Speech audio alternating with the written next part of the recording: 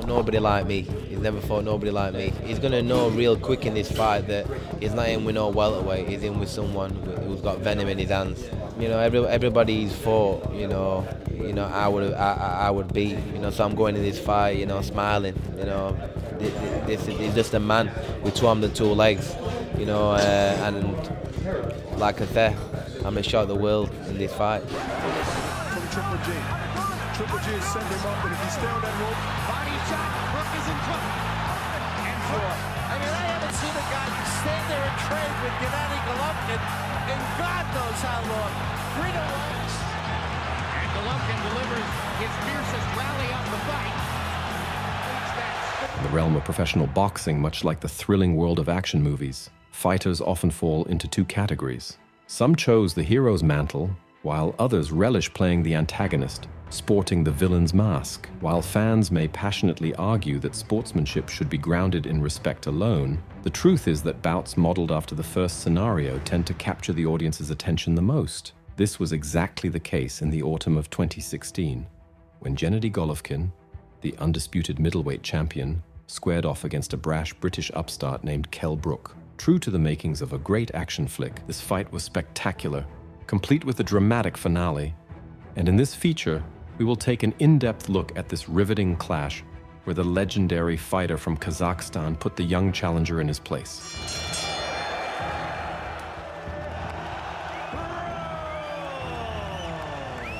Meet Kell Brook, one of the most gifted middleweight boxers, a former IBF world champion and a shining star in the boxing world. This British pugilist was once predicted to triumph over the then-reigning Titan Gennady Golovkin. Possessing extraordinary talent, Brook held an impressive record of 36 victories, 25 won by knockout, without a single defeat before facing the formidable boxer from Kazakhstan. His prowess in the ring was undeniable. Brook brought paralyzing power in both hands, exquisite speed, and impenetrable defense skills. The complete package. He demonstrated a remarkable ability to absorb punches without faltering, showcasing resilience in every match. The English fighter earned his inaugural welterweight title from the IBF in 2014 by unanimously defeating the well-known American boxer Shawn Porter. Subsequent title defenses were marked by a string of early victories, further cementing Brook's reputation as a dominant force in the boxing realm. At the same time, boxing phenomenon Gennady Golovkin was dominating his division, holding 4 championship belts and methodically dismantling anyone bold enough to challenge his reign.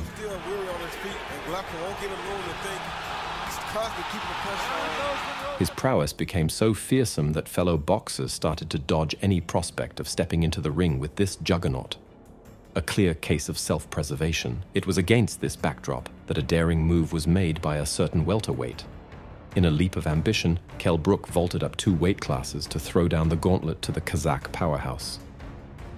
Boxing analysts were unsurprisingly skeptical of such a move, considering a match against Golovkin was then deemed an act of sheer boldness, especially for someone from a lower category like Brook. It was tantamount to madness. Yet, the brash British fighter possessed the audacity to challenge Golovkin, an act of valor that the Kazakh warrior acknowledged and accepted with respect. Agreeing to what promised to be an epic showdown, facing odds of 4-1 against Kell Brook, skeptics cast doubt on the Englishman's chances. However, Brook held a resolute belief in his victory. He confidently assured everyone that GG would not pose any significant hurdle for him. He's going to know real quick in this fight that he's not in with no welterweight. He's in with someone who's got venom in his hands. You know, so I'm going in this fight, you know, smiling. You know, he's just a man with 2 arms and 2 legs. You know, and like I said, I'm going to shock the world in this fight. Gennady Golovkin brushed off the sharp jabs thrown his way in the verbal sparring leading up to the big night, calmly advising everyone to just wait for the fight evening to unfold. Come September 10th at London's immense O2 Arena, the fighters stepped into the ring under the resounding cheers of the British fans, eager to determine who among them was the strongest. 50 years ago, Emil Griffith facing a middleweight champion in Madison Square Garden, and he won the fight. And Ray Leonard was seen by most as a welterweight when he moved up. Can Kell Brook follow in the footsteps of fighters like Leonard and Griffith? The battle commenced with both caution and severity. The rivals weren't liberal with their punches, but each strike was delivered with full force. This was particularly true for Gennady, who, within the first round, managed to land several significant blows on Brook. To his credit, the Brit countered time and again with precise, albeit less powerful shots. From Triple G. Triple G is setting him up, and if he stay on that rope... Body shot, Brook is in front. And Brook reaches Golovkin, hammered him to the liver with a body shot.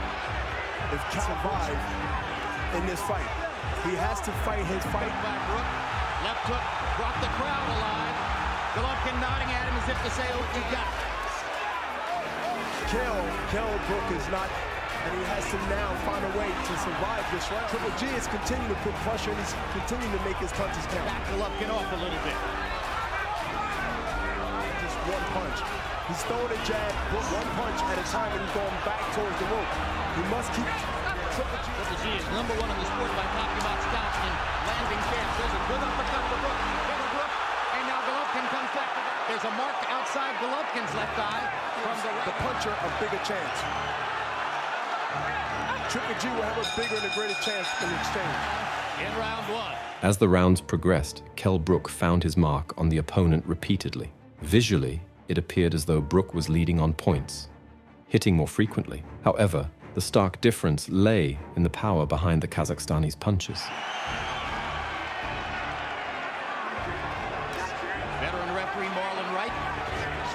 To give freedom of movement to Golovkin and Brook. Patient but consistent, because if he sits there and wait and he don't want to be on the end of those punches. He has to be thrown by both men, and if he's not first, I don't believe he can take the power in a long fight with Triple G. Well, for better or for worse, have to fight with Triple G. Maybe he wants it that way, and they're trading in the center of the ring.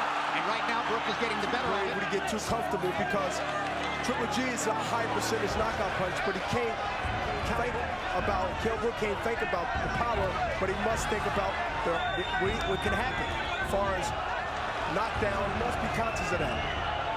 Golovkin going to his jab now, round 1. Now jabbing, set up the right hand. And Golovkin landing and sweeping a right hand across Brook. Brook is doing a nice short counter.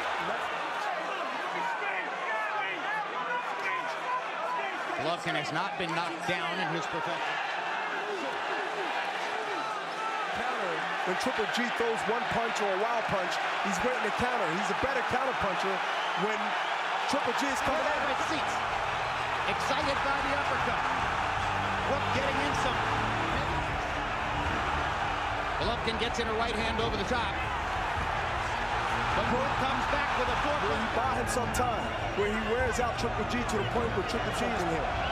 Brook seems to have realized early on that Golovkin wants to put pressure on him, wants to put... Let's not get too brave, but smart enough to fight a smart man fight. Rather than a knockdown, Golovkin totally in agreement.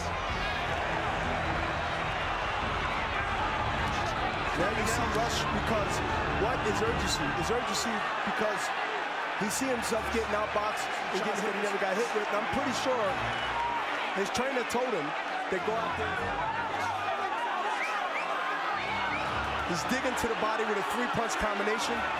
Triple G, jab, right hand. Brook was able to keep a lot of the action in the center of the ring where he likes it. Golovkin has been hard right hand by Golovkin. Just misses with the left hook. To now get confidence. If Brook continue to win rounds here and there and go into a late rounds and try to go and establish his dominance. But not be leery or worry about the jab because he's so confident that he can hit Brook and maybe hurt him. If he had landed it solidly, it could have hurt Golovkin. I think he is hurt. He got hit with a short uppercut just now with the right hand, and Brook is now throwing more than where he gets the bad in there. Brook is trying to reverse the momentum immediately. They may be thinking again that they were onto something, but Golovkin keeps bearing in and putting pressure on Kell Brook here in round 3. Starting to swell badly, and Triple G is doing left and a straight right. And Brook comes back aggressively, winning the admiration of the crowd. By the 4th round, the tide started to subtly shift as Golovkin finally got into his stride. landing accurate punches with increasing success. Brook had his moments, but the power in his punches seemed to wane. A real fight so far in this. The Triple G is showing some frustrations because running, boxing, moving, punching, slipping. Every now and then, Brook and his corners continue to tell him, don't be on the ropes, be in the center of the ring, or keep moving left to right. As you see on the ropes, Triple G has a shot when he's on the ropes. Face Brook right now. is landing some solid punches. Golovkin taking them so far. Yes, and Brook's face right now is showing the effect of the power. As I suggested might be the case. Golovkin placing body shots now. Whether it's coming from the left side or the right side, he hasn't. Second round. Golovkin sticking a jab. Both fighters' faces have shown damage from the shots they've landed in the first 3 rounds. Trying to hammer Brook to the liver one more time with the left hand here in the 4th. It looked like Triple G is just actually, you know, pushing his punches. Doesn't look like in speed. What I mean, speed. The power is there, but the speed is not there. It seemed like they have no snap on it. We call them arm punches in boxing. It's much sharper, much cleaner. See the short left by Brook. Those are the kind of punches that Golovkin isn't spot on. During the break between the 4th and 5th rounds, Kell Brook's corner detected something amiss, a substantial hematoma blossoming on the Brit's face, a sign of trouble brewing. With the start of the 5th round, the English team's concerns were realized. Golovkin sensed the vulnerability and kept forging ahead with devastating blows. It was clear to all, the end was nigh, and the boxer from Kazakhstan was poised to deliver the dramatic finale, forcing Brook's corner to throw in the towel. His fiercest rally of the fight completes that scoring summary. Now Brook holding out his arms as if to say, to the ropes, Bernard. And Brook is putting his hands up like he wasn't hurt, but you know, he might be hurt later. So I think he should stay focused. I think he was hurt a little bit to let the opponent know that you're not hurt, but that normally means the opposite. He needs himself to get countered like he just did with a straight right. And I believe he's hurt with this, and now Triple G is going to keep him there. Way through the 5th round. Golovkin is now landing body shots again in round number 1. And yes, he is. He's pop-shotting right now. That you see him. Dominic in the far corner is holding up a towel. Engel is trying to get referee Marlon Wright to stop the fight, and now he finally throws the towel. He's going to have a technical knockout victory in round number 5. Following the battle, the somber suspicions of boxing fans were confirmed. Kell Brook suffered a severe orbital fracture, and it's sobering to think that, had his team not halted the fight in time, the outcome could have been far more tragic. Nonetheless, credit must be given to Brook, who, despite facing an opponent with a significant advantage in strength, not only stepped into the ring but also put up a commendable fight. After the match, Golovkin remarked that he didn't feel a single punch from his rival. Gennady Golovkin